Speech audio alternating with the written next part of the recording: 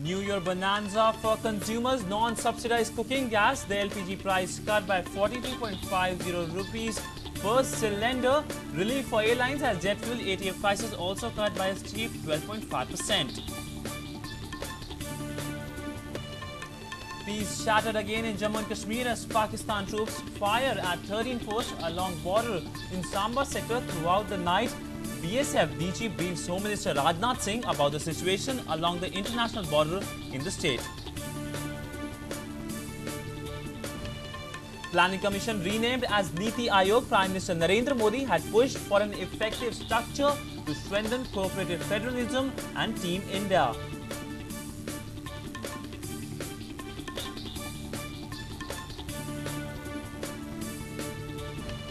Suspense continues over government formation in the state of Jammu and Kashmir. BJP leaders meet Governor N.N. Vohra to discuss government formation. PDP chief Mehbooba Mufti met Governor yesterday and claimed support of 55 MLAs. Home Ministry takes concrete steps for women's security. Home Minister Rajnath Singh asked states for 33% representation of women in police force. Launches integrated women safety app Himmat. And search resumes for more bodies from Air Asia wreckage. 10 bodies recovered. Bodies reached Surabaya city in Indonesia.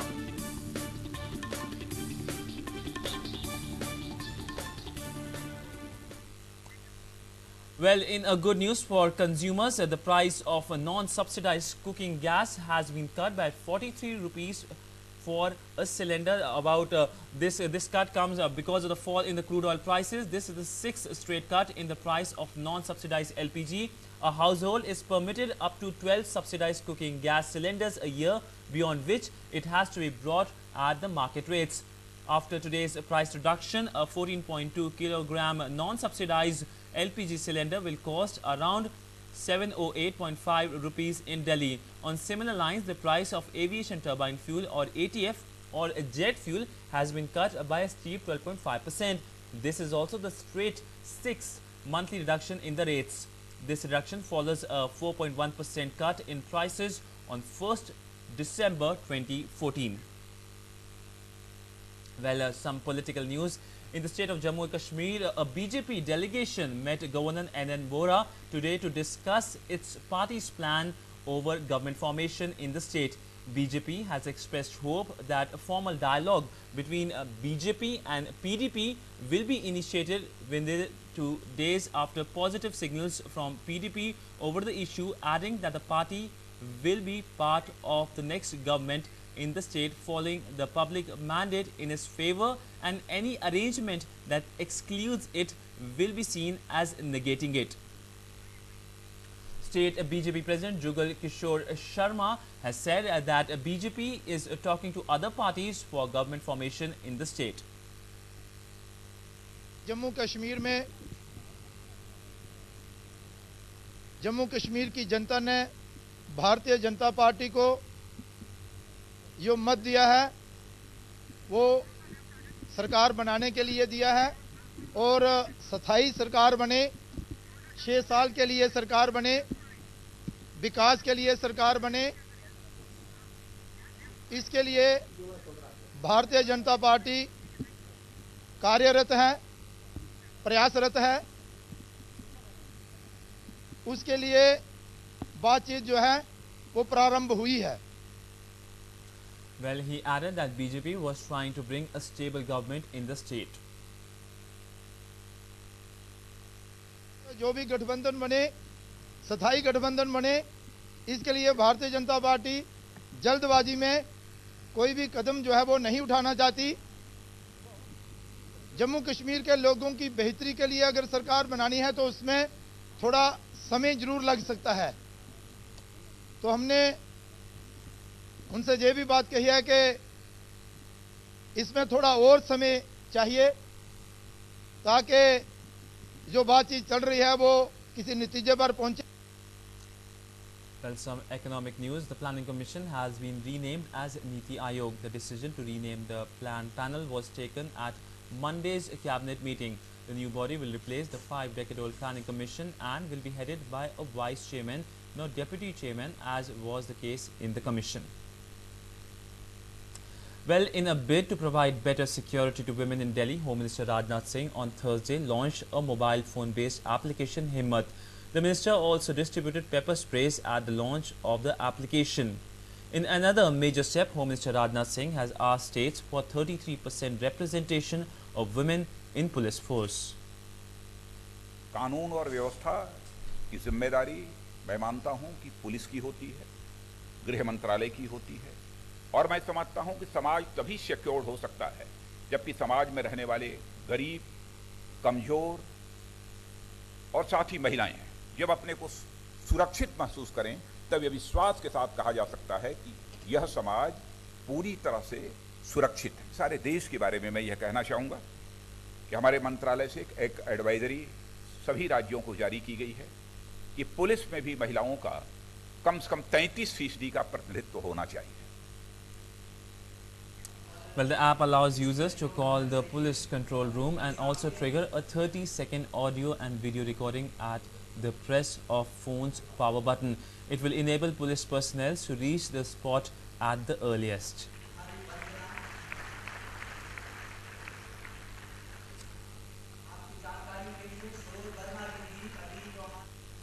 Well, ahead of the launch, Delhi Police Commissioner B.S. Basi said Himmat is the first integrated women's safety app in the country. ये एक महिला सुरक्षा को बहुत मजबूत करेगी क्योंकि इस स्मार्टफोन बेस्ड एप्लीकेशन जो भी महिला अपने सेलफोन पे डाउनलोड कर लेगी, अगर उसे कभी भी कोई इमरजेंसी पड़ती है, जब उसे पुलिस की मदद की आवश्यकता होगी, अगर वो इस फ़ोन को शेक करेगी या जो बटन है जो उसको दबाएगी या जो स्विच ऑन बटन होता है उसको 2-3 बार प्रेस करेगी या 5-6 बार प्रेस करेगी, तो सीधी जो है उसका लिंक पुलिस कंट्रोल रूम से हो जाएगा और वहाँ पर पुलिस कंट्रोल रूम से उसकी लोकेशन भी आएगी। लोकेशन पता चलेगा तो उसके द्वारा जो है पुलिस की पीसीआर वैन को वहाँ पर भिजवाया जा सकेगा।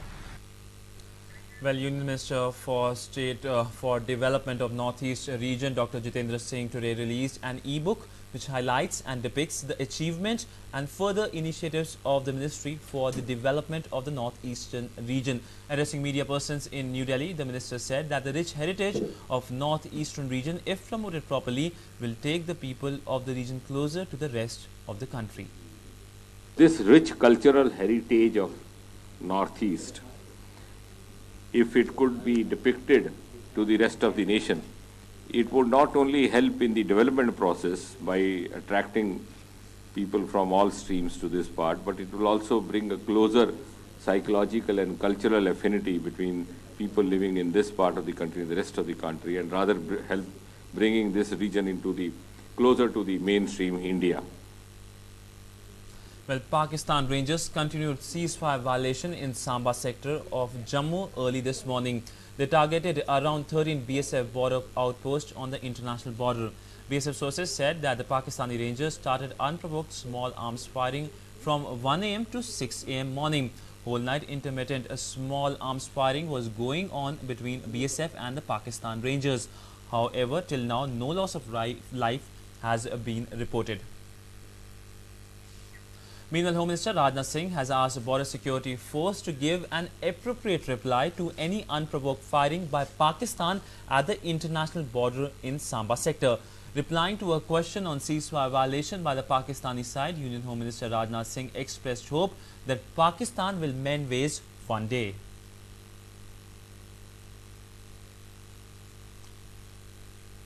हमारी बीओपी के ऊपर भी फायर गिराया और टारगेट किया हमारी बीओपीज को, और मजबूरन हमको रिटेलिएट करना पड़ा और एक्सचेंज ऑफ फायर जो है वो लगभग 4 बजे तक जारी रहा।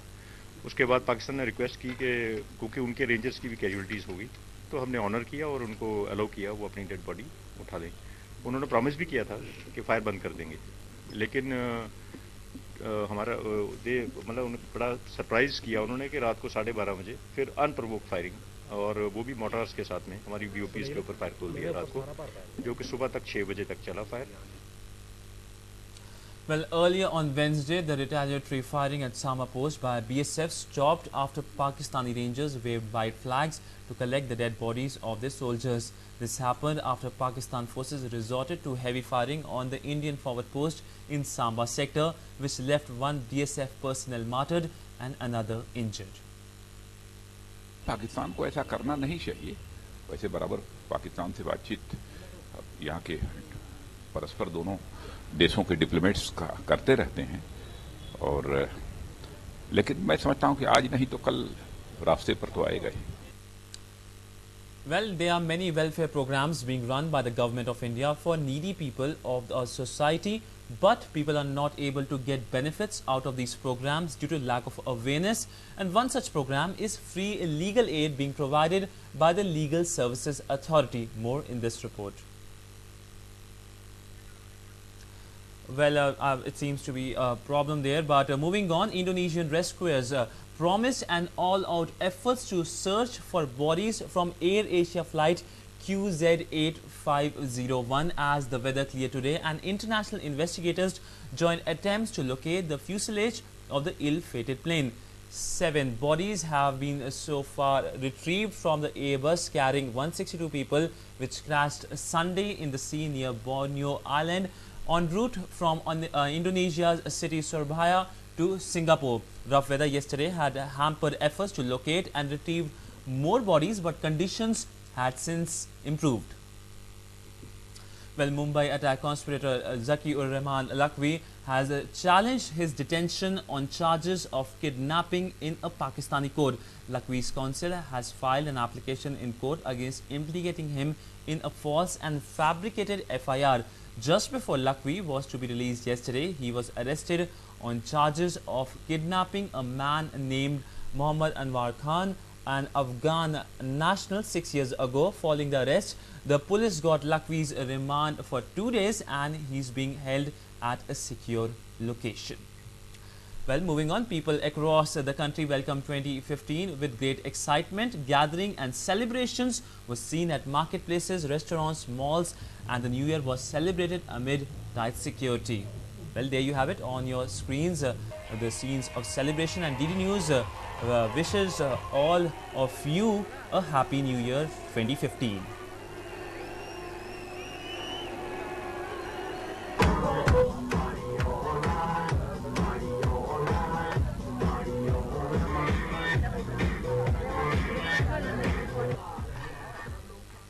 Well, moving on, President Pranab Mukherjee greeted the nation on the eve of the New Year. In his message, President said that I extend warm greetings and best wishes to all fellow citizens for a happy and prosperous New Year. Let 2015 be a year of peace, progress and harmony. Let us abhor violence and maintain maximum vigilance against all efforts from within or without to disturb peace and security. Let us celebrate pluralism and promote tolerance and understanding amongst all communities. Let the new year be dedicated to the creation of an inclusive society where goodwill and brotherhood prevails amongst our people. Let us work with heart and soul and without distraction to take our nation to new heights of achievement. And the Vice President also greeted the nation on the occasion, and he said that warm greetings and best wishes to all the citizens on the advent of the new year 2015. May the new year be the harbinger of happiness, good health and prosperity for all.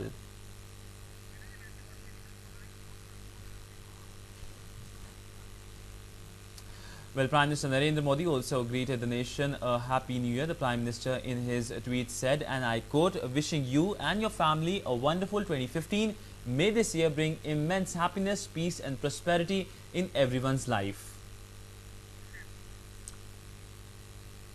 Well, from New Zealand to Britain to North Korea, millions around the world celebrated when the clock ticked past midnight, ringing in 2015 with massive fireworks displays, concerts and light shows. Dazzling displays of fireworks lit up Sydney Harbour on Thursday as Australia's biggest city welcomed New Year in a spectacular style.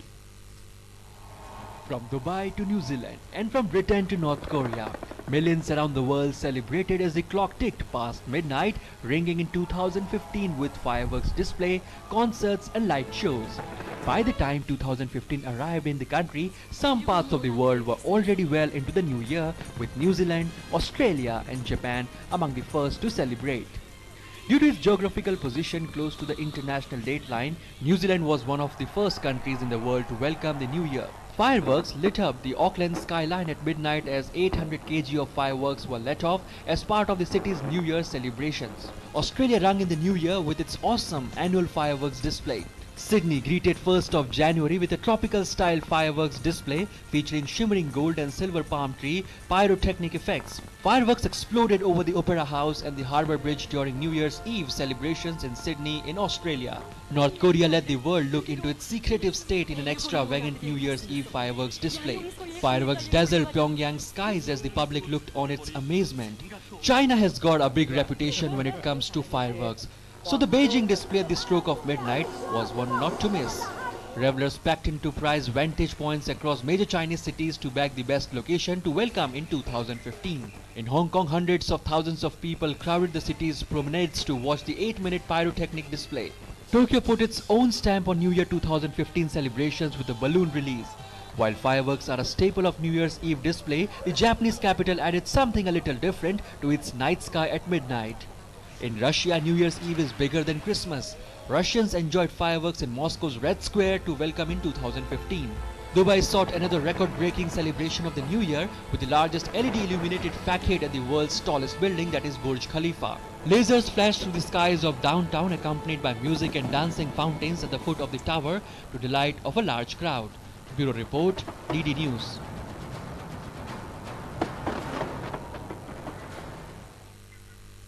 So New Year's celebration there. Well, moving on, the concept of governance has undergone a sea change in recent times.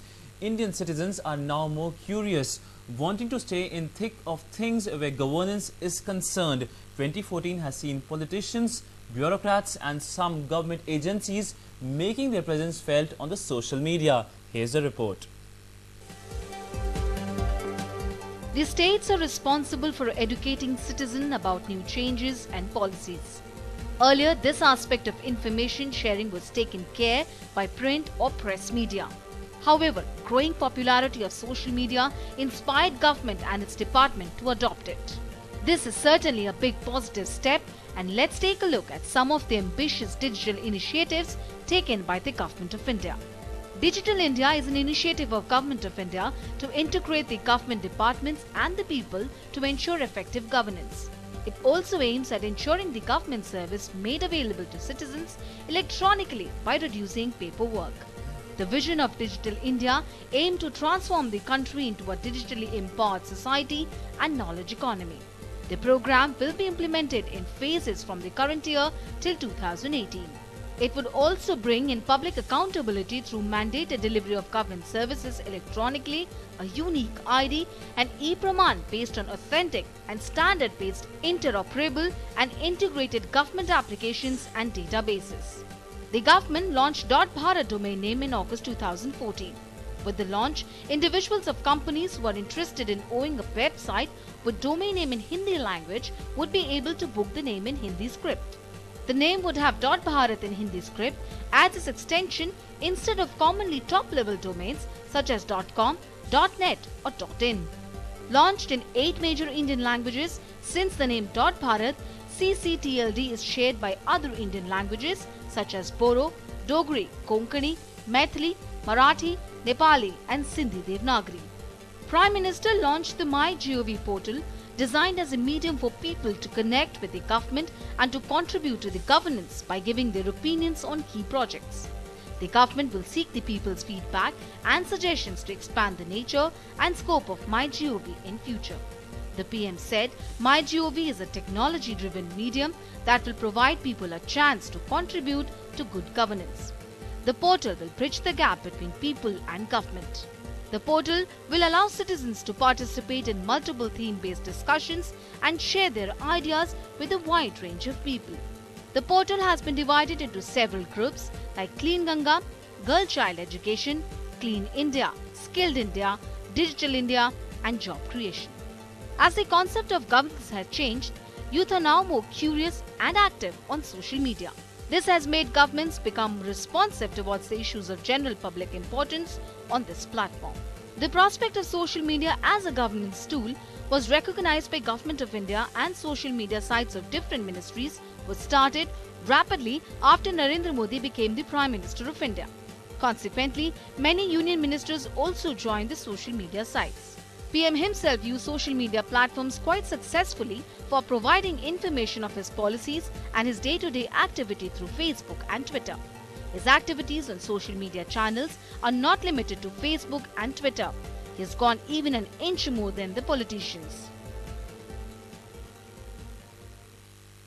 India is a flagship program of the Government of India, and one of the flagship programs, the other program being the Make in India program and of course the Jan Dhan campaign. Moving on, Indian batsman Rohit Sharma became the highest runner scorer in the ODIs, getting 264 of 173 balls against Sri Lanka in November. N. Srinivasan found himself mired in controversy when the Supreme Court removed him as the BCCI chief. Indian boxer Sarita Devi refused to accept the bronze medal at the Incheon Asian Games, and for this, International Boxing Association banned Sarita Devi for a year. Here follows more newsmakers from the world of sports in 2014. Saina Nehwal. 2014 proved to be a mixed year for the Indian ace badminton player Saina Nehwal. She won the Indian Open Grand Prix tournament after beating her compatriot PV Sindhu in the summit clash. She, however, crashed out of the All England Super Series premiere in the last state. She meanwhile had a record to her name after she became the first Indian woman to have won China Open Super Series for the very first time. K. Srikanth. If Saina won the women's title, then K. Srikanth, India's rising star, won the men's title and scripted history. PV Sindhu. The passing year brought laurels for Sindhu. She created history by becoming the first Indian to win 2 back-to-back medals in the World Badminton Championships. She also successfully defended her Macau Open.